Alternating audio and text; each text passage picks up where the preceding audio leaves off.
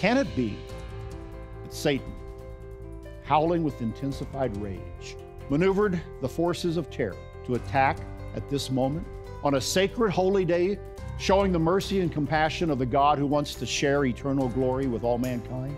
On that day, Satan unleashed an attack upon the walled cities of Israel, and his forces surrounded the cities, and they poured down fire from above. Join our presenters from the United Church of God as we bring you help for today and hope for tomorrow, directly from your Bible, here on Beyond Today. Maybe you saw the scenes of Hamas terrorists descending Valkyrie-like from the skies on their attack on the unsuspecting people who were attending a music festival in southern Israel. No more fitting scene from that horrendous morning describes the evil that was unleashed on the state of Israel. When Hamas terrorists descended on Israeli settlements on October 7th, 2023, it was hell unleashed. More than 1,000 Israeli men, women, and children were slaughtered in what was called the worst attack on Jews since the Holocaust of World War II. Death in all of its horror descended upon men and women, children, and the elderly. Rape, beheadings, incineration of babies. The stories are too horrible to imagine. No reasonable human court of opinion could label this as anything but pure evil. The attack was timed to occur on a sacred feast day called by the Jews Simchat Torah, which is the 8th day of God's festival calendar. 50 years earlier, in 1973, on another sacred festival called the Day of Atonement, or Yom Kippur, there was another surprise attack, this time by Egypt and Syria, launched upon the state of Israel. It was no coincidence that these two attacks, one in 1973 and the other in 2023, occurred on God's sacred feast days. Satan, called the prince of the power of the air, hates the very purpose and plan of God. He stirs the nations to attack at times that do coincide with God's eternal purpose. And these two recent wars in Israel are examples. This horrendous attack and the subsequent events really can only be understood in the context of what God's Word tells us about the conflict between nations and peoples. The evil that erupted on God's sacred feast days can only be understood through the lens of a biblical worldview. And so on this edition of Beyond Today, we're going to explain the spiritual dimension behind this ongoing war in the Middle East. Now, let me first say something about the political events that accompanies any significant event that involves Israel and its Arab neighbors and the Palestinian people in the Middle East. This current chapter is more than 100 years in the making. We have to go back to the period of World War I, where the British government and later the League of Nations approved a plan for the settlement of Jews in the land of Palestine. Now, Palestine, which is today the state of Israel, was at that time a part of what was called the Ottoman Empire. After World War I, Jewish immigration to this ancient homeland began in earnest. Thousands of Jews from Europe, from Asia, from America, and from other parts of the world settled and began to build a presence alongside the Arab population in that land. And after World War II and the impact of 6 million Jews systematically murdered by the Nazi Holocaust in Europe, there was a pressure for a separate Jewish state in Palestine. And it continued to build. And finally, on May 14th, 1948, the state of Israel was formally declared to be in existence. Recognizing the biblical connection of this event, United States President Harry Truman was the first in line to recognize the new state of Israel. But immediately, the young nation was attacked by Jordan, by Syria, and by Egypt in a bid to destroy the state. Israel held its ground, and it survived. There have been other wars since then.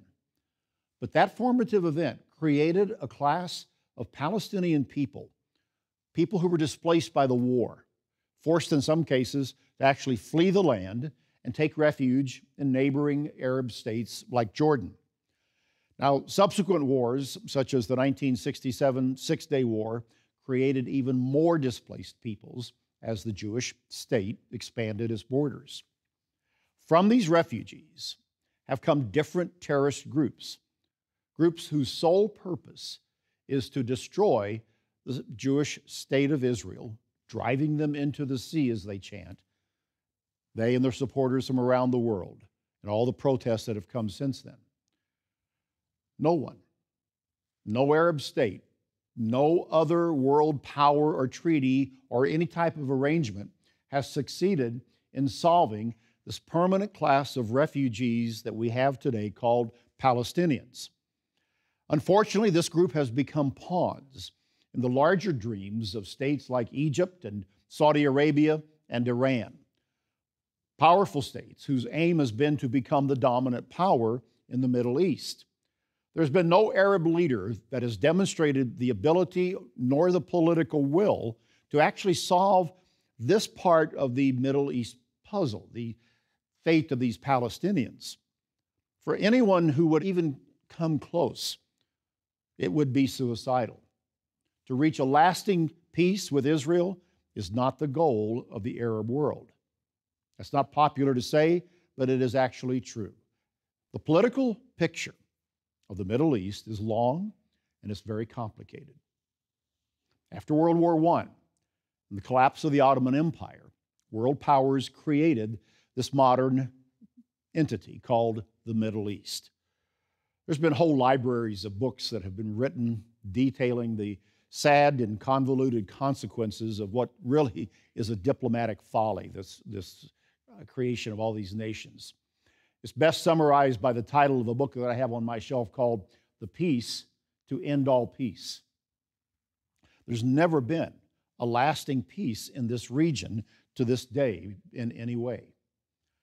Now, the biblical story that contains the origins of this conflict indicates the hatred and the division that is so deep as to be beyond human ability to solve. The present conflict that was started by this horrendous Hamas attack is known to be backed by Iran. Now, Iran is the largest supporter of terrorism in the Middle East. They also fund a group called Hezbollah in the northern state of Lebanon, just to the north of Israel. Iran's ruling Islamic clerics are very clear in their goal to drive Israel into the sea, removing their presence from the land. Iran is very near to developing a nuclear capability, and they've clearly stated that their intent is to kill Jews. Both Hezbollah and Hamas, well, they say the same thing. And their relentless moves to arm and to attack and vilify press these goals forward. It's the height of folly for Western liberal-minded leaders to think that reason and the perfectibility of human nature can alter these plans. History, experience, and again, the very pages of the Bible show us that that will not occur short of a major event. More attacks, more atrocities, and continued escalation of conflicts will occur. The secular, godless mindset does not acknowledge these events have a basis in the Bible and God's overarching purpose for human life. It prevents them from seeing the source of such evil that breaks out among peoples. Which brings me back to the timing of the two wars, 50 years apart. This latest war, on October 7th, erupted on the last of the sacred festivals that God mentions in Scripture. 50 years earlier, the Yom Kippur War occurred on the Day of Atonement. And both of these days contain meaning that shapes a very clear view of these events that are taking place in this Middle East war. The Day of Atonement, called by the Jews Yom Kippur, is a high holy day. It's a day so solemn that God tells his people to afflict themselves through fasting to achieve a greater clarity of what makes the world work. On the Day of Atonement, 2 goats were selected by the high priest in the temple. One of those goats was sacrificed as a sin offering. This was a forerunner of the sacrifice of Jesus Christ. The second goat was not killed, but after having the sins of the people symbolically laid upon its head, that goat was taken out into the wilderness by a man and released alive, never to return to be among the people. This impressive ceremony, told in Leviticus chapter 16, can be understood by the events of Christ's sacrifice for human sin and the prophetic scene of an angel coming down from heaven after the second coming of Jesus Christ, an angel having what is called the key to the bottomless pit, with a great chain in his hand. And Revelation 20 says that that angel lays hold of the dragon, that serpent of old, who is the devil and Satan, and will bind him for 1,000 years, as in Revelation 20 and verse 1. Clearly, this binding of Satan fulfills the ancient event on the Day of Atonement, with that live goat being led into the wilderness and released with the sins of the people on its head. There will come a time when the source of evil in this world will be removed from the presence of mankind. A lot of attention has been given to the atrocities committed by the Hamas terrorists on October 7th. As I said, parents were mercilessly killed in front of their children and elderly women who survived the Holocaust in some cases. They were killed and kidnapped. Babies were killed. Innocent life was taken and gleefully celebrated throughout the Arab world.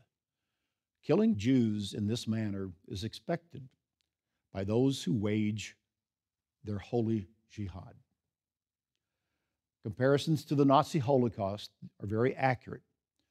When one group of human beings cross a moral line and they attack another group of people who differ from them in religion or ethnicity or ideology, it's an evil that is unexplainable.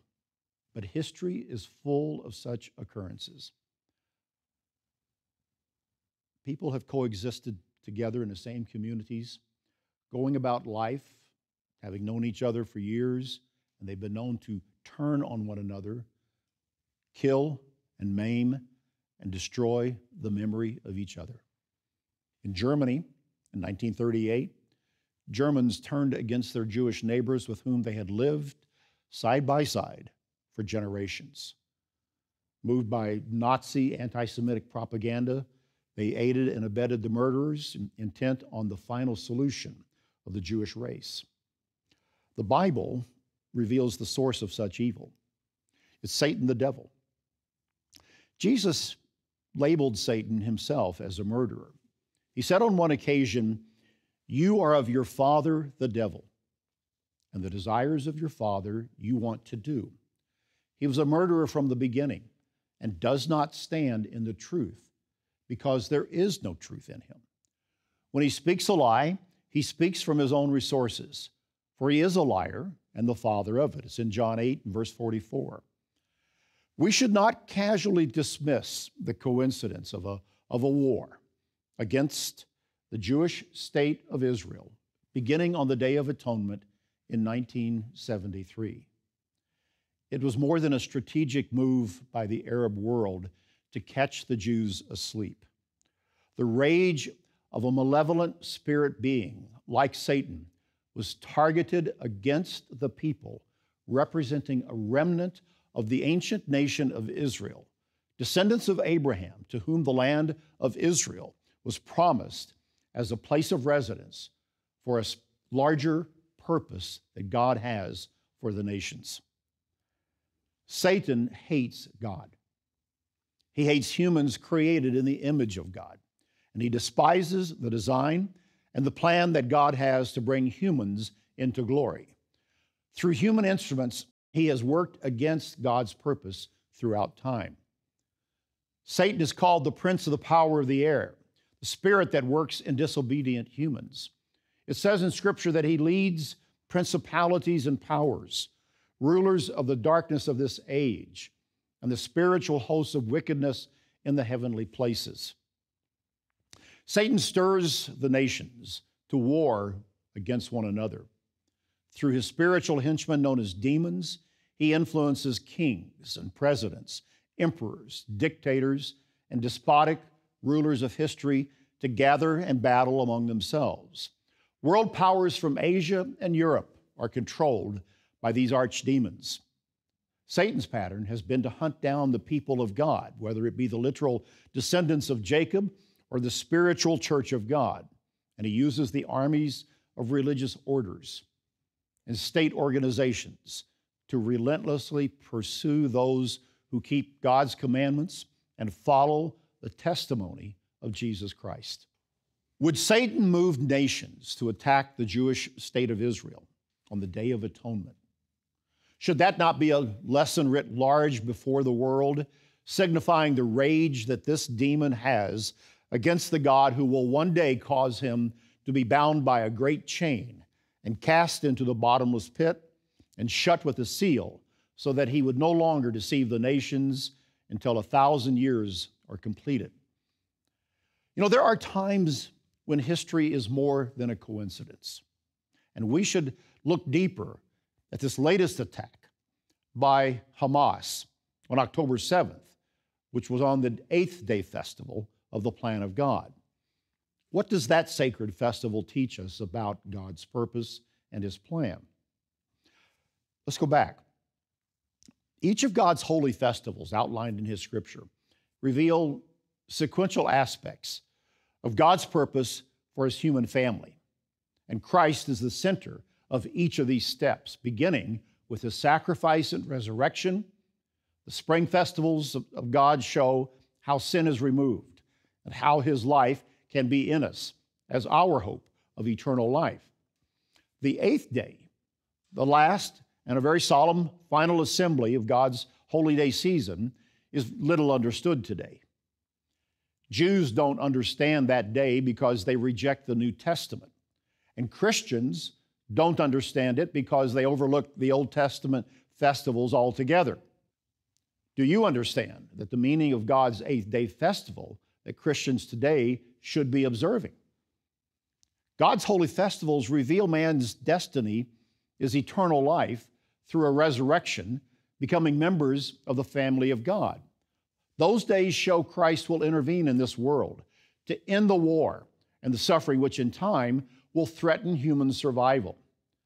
Christ will bind Satan's deceptive influence, shown earlier when we discussed the Day of Atonement. There will be a 1,000-year reign of Christ on the earth with the resurrected saints to follow. There will be a better world and a period of peace that will confirm God's way does produce a world that can be aligned with its Creator, producing peace and joy. And the final 8th day festival of God's holy day plan shows a comforting and encouraging truth that God is just and fair. That day shows that God will offer salvation to the many who in this life never had a chance, never had the opportunity to accept Christ as Savior, nor knew him as the true Son of God, sent for the reconciliation of the world. In a little understood chapter of the book of Revelation, chapter 20, it reveals that there is a resurrection there called the second resurrection of people who are called the dead, small and great. This second resurrection includes those who have lived in the world and were subject to Satan's deception. Satan is described as having a dominion in this present world. Make no mistake about that. He is called the God of this world. He offered Jesus himself on one occasion kingship over all the kingdoms of the world if he, Jesus, would only bow down and worship him. Satan has one desire, to be worshiped by humans. And Revelation 20 shows us God will allow Satan and his evil influence to once more be unleashed upon the world. It says, when the 1,000 years have expired, Satan will be released from his prison, and he will go out to deceive the nations, which are in the four corners of the earth, Gog and Magog, to gather them together to battle, whose number is as the sand of the sea. And it says that they went up on the breadth of the earth and surrounded the camp of the saints in the beloved city.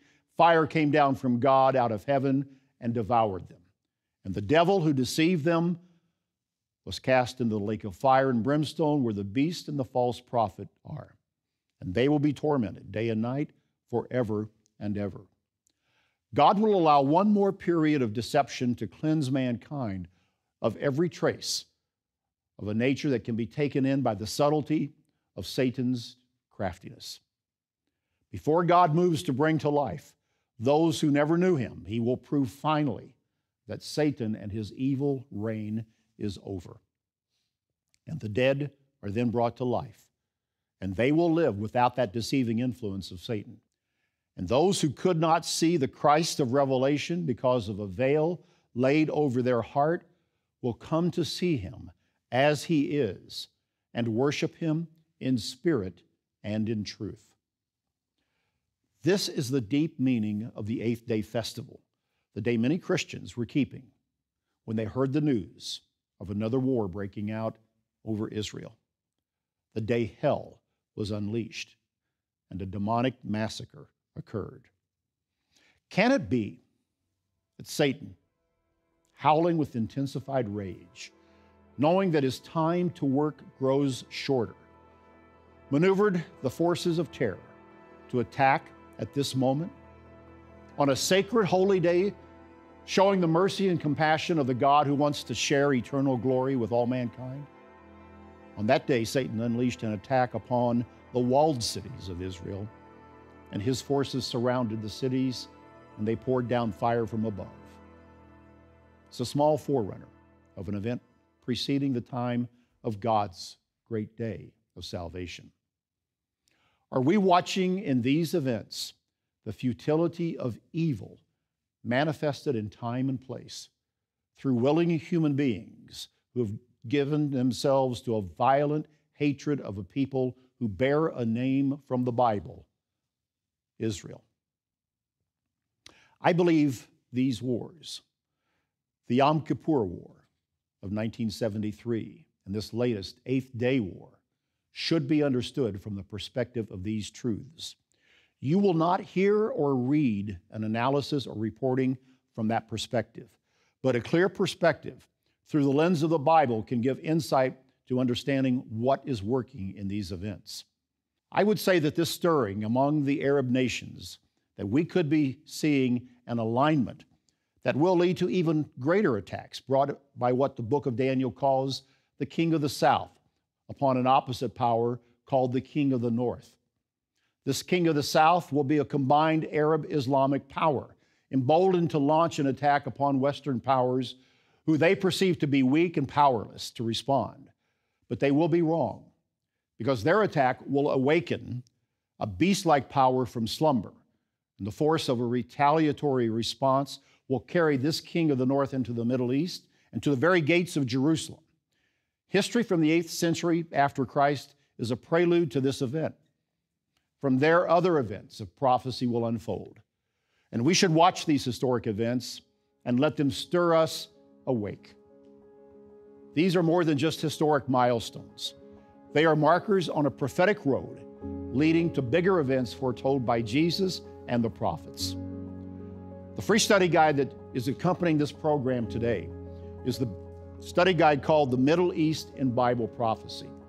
This thorough guide takes you through the Bible and history to understand what is behind the ongoing conflicts in the Middle East. You will understand why there is such hatred among the various peoples of this region. The Bible provides the key. You can receive a free copy of this guide, The Middle East in Bible Prophecy, by writing or calling the address on your screen, or you can go online and begin reading it today at beyondtoday.tv. The Middle East in Bible Prophecy will become your guide through the Bible to understand this latest war. Hell was unleashed on unsuspecting people in this latest round of war in Israel. It is one more warning for you and me that we live in momentous times. I urge you to let it be a wake-up call. Redeem the time that you have been given right now. Think about tomorrow. Will you choose to live it for yourself, or will you live it to serve God? It's time to awake from a spiritual sleep, draw closer to God, and be sobered by these times. Please call for the booklet offered on today's program, The Middle East in Bible Prophecy. When you hear about disturbing, unsettling events in that critical region of the world, you really need to understand its biblical and historical background. Our free Bible study aid, The Middle East in Bible Prophecy, will help you better comprehend prophesied events and how they will affect your life. Order now. Call toll-free 1-888-886-8632 or write to the address shown on your screen. Many Bible prophecies focus on the Middle East as the stage for events leading to the second coming of Jesus Christ and the kingdom of God on earth. This booklet, The Middle East in Bible Prophecy, covers those important prophecies. When you order this free study aid, we'll also send you a complimentary one-year subscription to our Beyond Today magazine. The Beyond Today magazine brings you understanding of today's world and hope for the future. 6 times a year, you'll read about current world events in light of Bible prophecy, as well as practical knowledge to improve your marriage and family. Call today to receive your free booklet, The Middle East in Bible Prophecy, and your free one-year subscription to Beyond Today magazine. 1-888-886-8632 or go online to beyondtoday.tv. In today's world of confusion, disorder, and suffering, fellowshipping with others and learning the truth from God's Word is more important than ever. Hi, I'm Gary Petty, a pastor with the United Church of God. If you're looking for a church that encourages living what the Word of God really teaches, you found the right place. We're a community of believers dedicated to seeking the truth and preaching the good news of the coming kingdom of God. We'd like to welcome you to come and join us on this spiritual journey. We have hundreds of congregations around the United States and across the world. Visit ucg.org to find a church near you. We're looking forward to meeting you soon.